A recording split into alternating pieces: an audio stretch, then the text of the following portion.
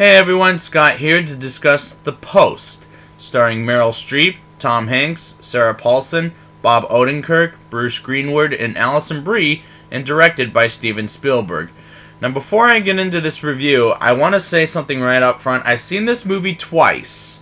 The first time was a mediocre crowd with a friend of mine in Las Vegas, and the second time was with an audience that someone I didn't realize that was a character and was a cousin of this movie. I will talk about that as soon as I get to there. But let's get into the movie, shall we? The opening of the Endless Logos is the same way British Spies opened the movie up, with the endless logos, and I'm glad Spielberg makes the logos go quickly like a snap of a finger. The opening war sequence in 1966 felt very intense, and I felt like I didn't know what I was watching. And this is the Vietnam War, keep in mind.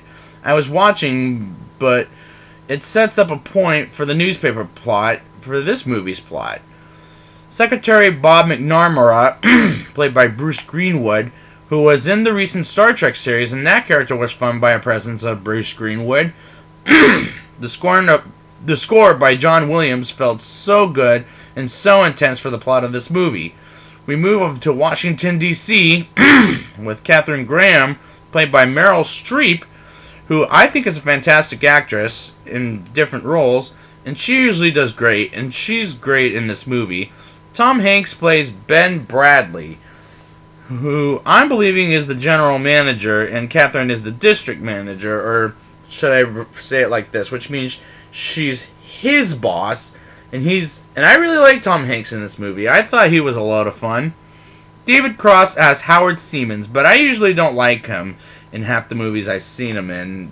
But here, I like his character, who's Bradley's other manager at the Washington Post. I thought he was great in here. Secretary McNamara gets a story posted by the New York Times, and it doesn't sound flattering from what he tells us about classified stories. That moment, it felt very intense for newspaper people that are our protagonists. Alison Brie as Catherine's daughter, Lally, forgive me if I said that wrong, who's a mother as well, and a very likable character. I enjoyed her presence here.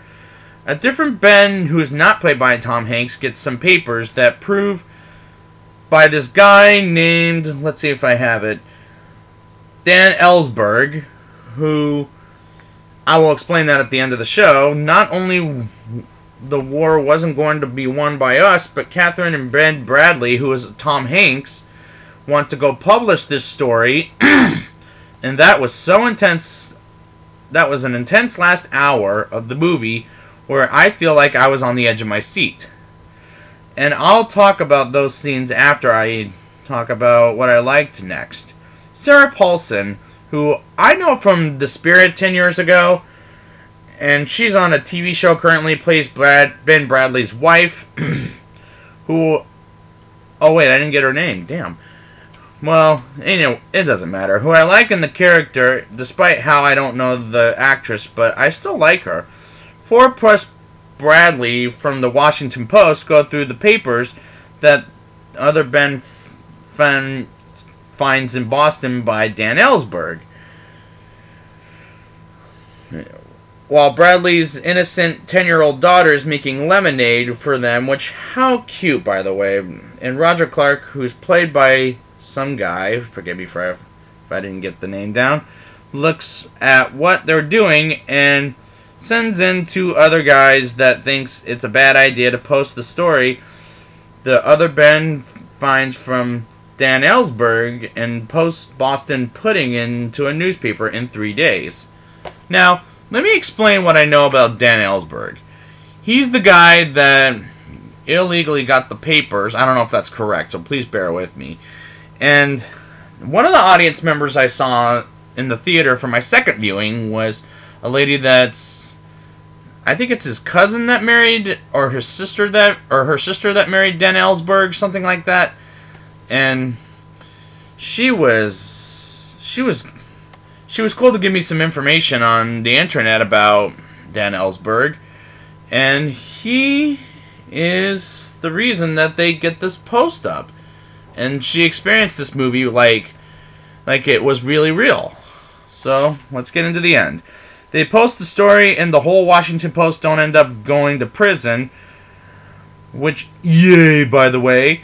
And after they win the case, the White House says do not talk to the Washington Post, and the movie ends with the security guard hearing some suspicious noise as someone steals the papers that the other Ben gets from Dan Ellsberg from Boston. And that ending felt weird to me. Like, I didn't know, like, what was going on. Like, well, other than the fact that they were trying to steal the papers back, but that's another story. Now it's time for the rating. I'll give this movie a 8.5 out of 10. This is a very good movie with very good acting and felt very intense moments to the film. And Spielberg does a good job with how to tell this movie's story, and I'm really impressed with the storytelling as well. Really worth your time, by the way. Really worth the 2 hours. I couldn't believe it was 2 hours only. It wasn't 2.5. But yeah, I recommend you guys go see it. So I'd like to thank you guys for joining me for this whole Spielberg retrospective of his dramatic work. And before I say goodbye, thanks for watching. I hope you enjoyed it. Please leave me a positive comment in the bottom. Be sure to subscribe, watch some more videos, and yeah, have a good one.